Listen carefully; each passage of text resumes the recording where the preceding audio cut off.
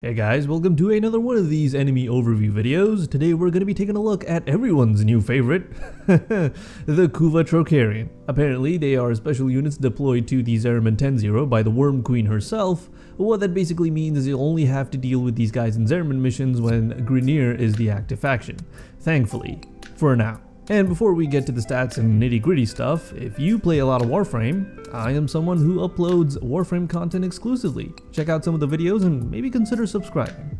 The Kuva Trokarians from afar could be mistaken for Kuva-liches as they do look really similar. Not a whole lot of Grineer units that tower over their other brethren, so it's not too difficult to spot one, unless of course if you're bombarded by multiple Thraxes. The Trokarians wield Kuva Trokarians and are equipped with Kuva Trokars, which are these amphis-like spears on their backs. We'll get into more detail on these in just a bit. Stats-wise, it is standard affair, cloned flesh, which is weakest to viral, and alloy armor, meaning radiation would be the way to go. Thankfully, these guys aren't EHP monsters, as you'll see even at level 190 they have an effective health of about 1.2 million and 7.6 million when in steel path mode. Not a tiny amount, but easy enough to deal with. Now more on those Kuva Trokars. Those are the spears that these guys throw around that'll generate 10-meter radius bubbles that'll lock you out of your Warframe and disrupt or disable transference while you're within the bubble's radius. The bubbles can only be destroyed via void damage, and no, unfortunately once again, Zata's Whisper does not work.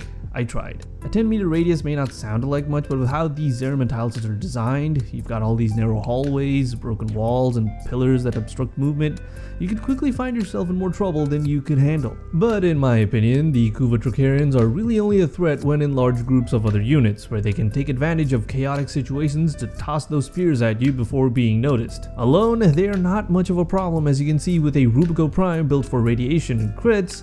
Taking down even a level 190 Trokarian is doable with 1 or 2 shots. That's also without any sort of Warframe ability or damage buff, so yeah, I'd imagine there are countless ways to one-shot these guys, especially at lower levels without much hassle. Some additional info you guys might find useful is that the Kuva Trokarians do drop the Gale Force Dawn stance mod for heavy sights, though at a drop chance of 0.22%, I don't recommend farming these guys for said mod, if that is even a feasible thing to do. What do you guys think of the Kuva Trokarians? Do you think they're brilliant, well-designed foes, or just simply more annoying than Corpus Nullifiers? I'd love to read your thoughts down in the comments. Also, I gotta get this in, if you'd like to support me making these videos, and God knows I really need all the support I can get right now, feel free to check out the Patreon, links down in the description. Even $5 goes a long way, really does. Otherwise, you can always join the Discord server, which is completely free. Invite link is always in the description.